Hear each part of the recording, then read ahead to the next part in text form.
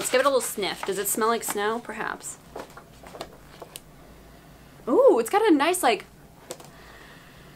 I feel like I'm getting high off books.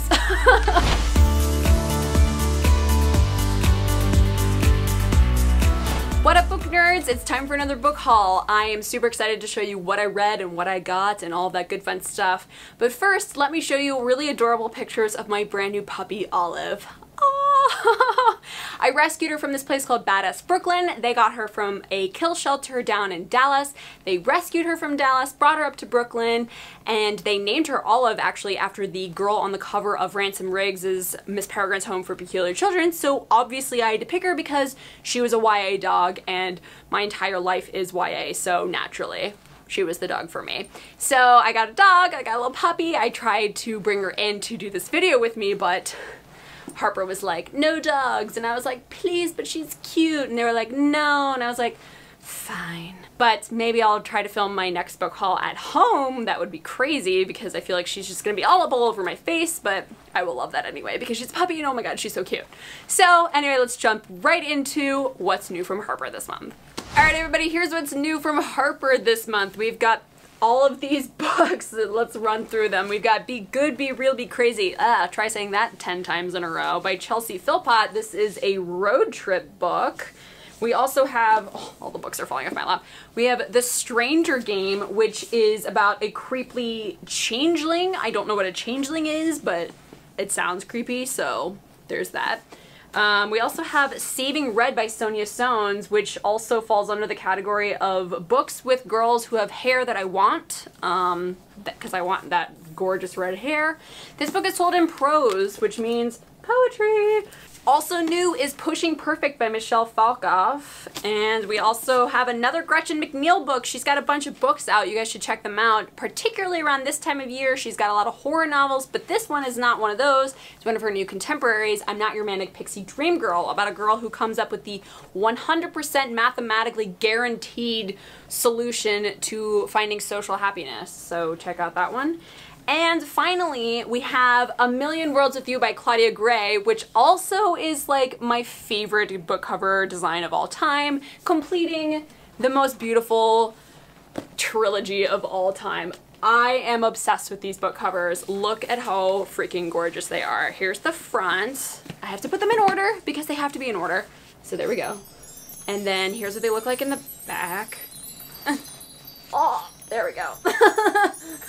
This series is all about a girl who must travel through multiverses in order to hunt down a killer. So if you're a fan of Fringe or Orphan Black, you should definitely check out this series. And if you're not into those things, then just buy them purely because the book covers are so freaking beautiful. Oh. Doesn't it just make you want to like paint? Ugh, I just want to paint, even though I don't know how. So last month I asked you guys to pick between The Graveyard Book and A Monster Calls for which book I should read this month, and I read both of them because Halloween and because fall and because it's like this time of year. So I'm gonna start with The Graveyard Book. I actually read the graphic novel version of it. There's also the like 20th anniversary, 10th anniversary, I don't even know how old this book is. There's like a billion different versions of this book, but I'm super into graphic novels these days, so I read the graphic novel, and there's multiple versions of this even. There's like the volume 1, volume 2, but this one is the complete combined volume, so it's extra heavy. I also read, well, wept through A Monster Calls by Patrick Ness. So I knew going into it that it was gonna be sad. I've heard that it's sad, but I had also just expected it to be pretty scary because, I mean, look at this cover. It's a little bit scary, right? First of all, look at how positively gorgeous this whole book is. If you have not read this book, just be forewarned that it is more so about grief than anything else, and it's about dealing with grief and loss. And this boy meets this monster who is sort of in the shape of this tree, and the tree tells him stories in exchange that the boy has to tell him a story, and throughout all this whole thing, the boy's mother is dying from cancer, and the stories and what the boy goes through with this monster kind of help him cope with his mother's terminal illness. So this book was a big trigger for me personally, and so I basically just wept my face off throughout the entire book, and it was really, really hard to get through. but I'm so glad I did because it is stunning. I mean, the words, the illustrations, everything about this book is absolutely stunning, and I cannot wait to see this movie. I think it's already out in the UK. I really want to see it, so will anybody go see it with me? I'm just gonna be sitting there like, just like the whole time, so. I also finally read Salt to the Sea by Ruta Sepetys. This is the third book that she's ever written and the third book of hers that I've read, and she's quickly becoming one of my favorite authors of all time. Ruta only writes historical fiction novels. Two of them, this one and Between Shades of Grey, are set in World War II, and then her second book, Out of the Easy, is set in the 50s in New Orleans. 5 different characters as they sort of come together on this ship, and I'm not going to say what happens, but you can kind of guess what happens based on this cover. And like all of her novels, it will probably shock you. Some of the parts that she talks about, she does not shy away from the atrocities of World War II and what happened. There was this one moment where she talks about the ship pulling out of the harbor, and all of the mothers were frantically trying to get onto this ship and get their babies up onto this ship, but they couldn't because the ship is leaving, and so they just threw their babies up at the boats, and it was just awful, but in the kind of way that you want to read about it, because she's writing about things that aren't as well known, but they're so important, and she has such a beautiful way of writing in a way. I'm struggling to find the words to describe her writing style, but she's absolutely a very important writer that you guys should definitely read. If you are into World War II, if you're into historical fiction, definitely check her out. If you liked Codename Verity or anything like that, if you like Band of Brothers, any of the World War II stuff, check out her novels. They are absolutely amazing and will bring these fictional characters to life in a way that they almost read like they were real people and that these are memoirs, but they're actually fictional, but so well researched and based on actual things that happened. So definitely check this one out. Nothing. That's okay. The book was so good, I don't even need anything on there. And finally, I feel like I've been waiting forever to read this book, and I even waited a little bit longer to get a copy of it. Shout out to the girl at Barnes & Noble in Tribeca who I bought this book from, and she recognized me from my videos. Hey, what's up? I bought and am finished Crooked Kingdom by Leigh Bardugo. Oh, okay, Leigh Bardugo is probably my favorite YA fantasy writer, and I was obsessed with Shadow and Bone. I even made my husband dress up like the Darkling once so I could take a picture of him. Sorry about that. But I didn't think I could love Six of Crows more than Shadow and Bone. But, surprise, I did love Six of Crows more than Shadow and Bone. And I didn't think I could love Crooked Kingdom more than Six of Crows, but I did. I really, really did. First of all, let's talk about this gorgeous package design. The cover is black and gold, and the last month I have only allowed myself to buy black and gold books because, I don't know, I'm just trying a thing. And so luckily this is black and gold, so I could buy it, totally get away with that. But look at the paper. What are those, papers? Just look at the pages, you guys. Oh, let's make sure this focuses. Oh my god, they are blood red. It's like I pricked my finger and then just went psh and painted the pages with my blood. It's absolutely beautiful. The first time I opened it, the pages were kind of stuck together, and I made that creakily, I think I just invented the word, that creakily sound that pages make when you crack open a fresh book, that like, I can't even, anyway, it made that wonderful creakily sound. They don't smell like blood, but they smell better than that. And then everything, it's got this like little, I take the covers off when I read them on the subway because obviously I don't want to damage the covers, but it's just, then I have this like little red magical piece of wonderfulness, just, it's so good. I like am obsessed with it. And there's a map, and then there's another map, and I'm also obsessed with the chapter headings.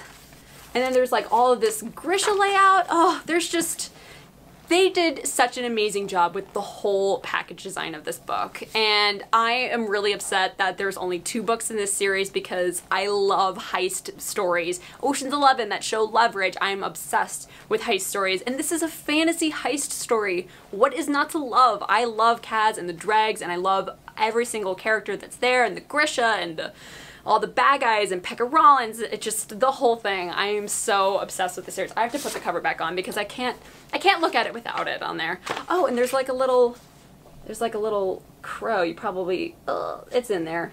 I feel like I'm fangirling too hard and my brain is just like shortening out because I don't know what to say about this series, but I'm really sad that this series is over. I read it so slowly because I wanted it to last because this is my most anticipated book of this year, hands down, and it absolutely lived up to all of my expectations. And I just don't want it to end, and I'm really sad that it's over. Once again, I'm really hot. I guess it's super hot in here and I'm wearing like a billion layers. I don't know why. I'm trying to look cool. I'm trying to do a thing, okay? Here's what I got from the other publishers. I got a nice little stack of finished books this time. I'm really excited. I got The Odds of Lightning by Jocelyn Davies. Full disclosure, she actually works like right down the office from us. She's an editor here at HarperCollins, and she's also an author, and she has a brand new book out.